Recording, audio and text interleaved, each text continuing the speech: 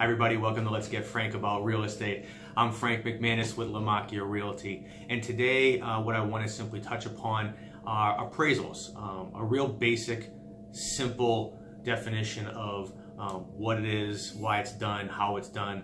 I'm obviously not an appraiser and I don't play one on TV, but I just want to give you a basic understanding of what it is so you know, because it is a very important part of the home purchase and sale process. So first and foremost, what is it? What is an appraisal?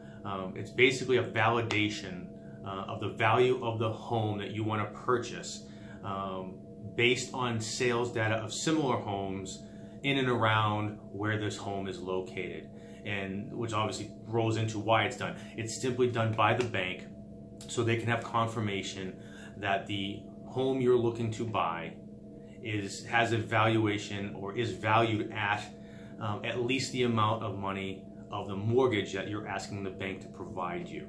Okay, so they're basically trying to protect their loan. Okay, and so lastly, how it's done.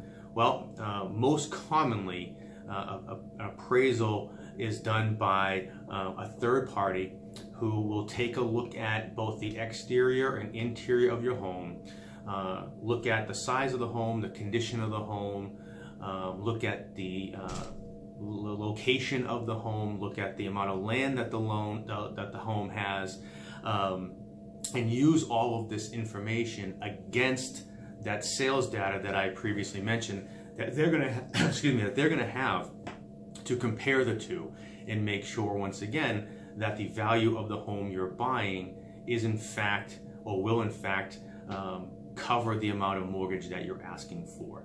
So again, real simple, real basic. If you want any more information or if you have any more questions, feel free to contact me directly. But I hope this gives you a very macro level view of what an appraisal is, why it's done, and how it's done, to help clarify some of it for those home buyers and sellers out there who ask the question of why.